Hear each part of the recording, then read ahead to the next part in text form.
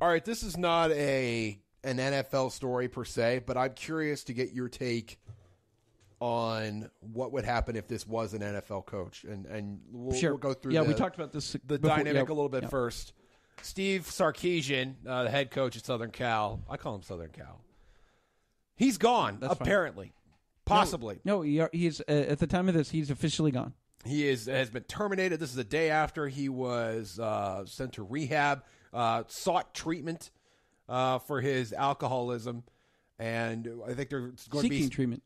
Seeking treatment has been delivered into a treatment plan. Let's put it that way, as we understand it. We are having a discussion, a debate, and I think other people are too, about whether or not this is actually going to be legal, about whether his alcoholism is going to be recognized as a disease. Supposedly this was something that was happening while he was at Washington, and then came over to Southern Cal, and they may not be able to fire him legally.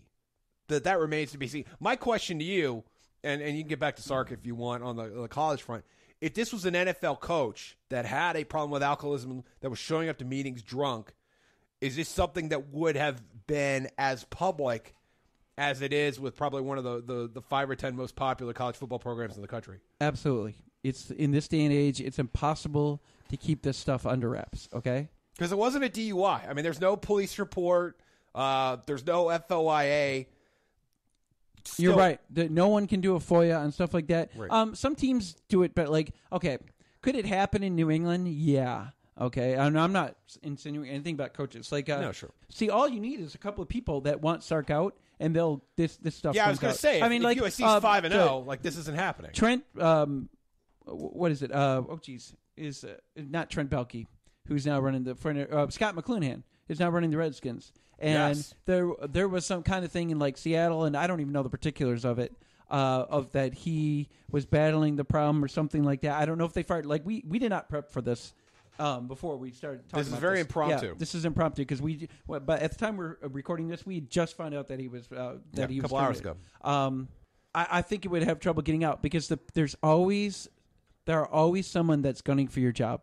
This isn't like a Miss America beauty pageant, but there's always an assistant. There's always an assistant general manager that has their eyes on a bigger job. Yeah. And it would be, if they don't like this person, it would be impossible for this stuff to not get out, that kind of thing. Belichick, I think he'd get away with it. I think Belichick could snort lines off the podium at his presser and not get called out for it.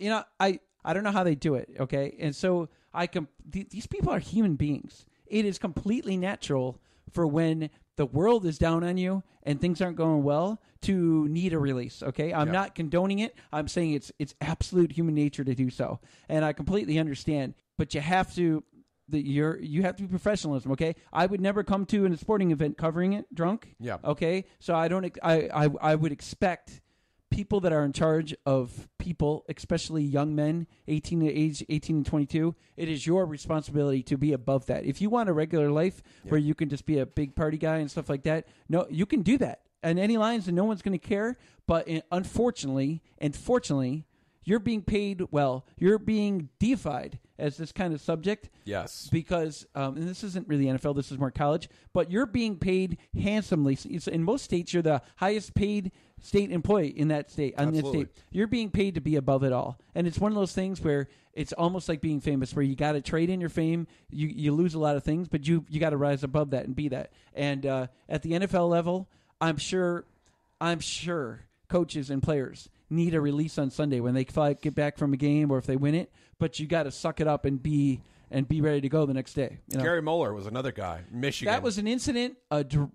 Here's the funny thing. But that cost him his job. It was one incident. I was living in Michigan State at the time. I was a student.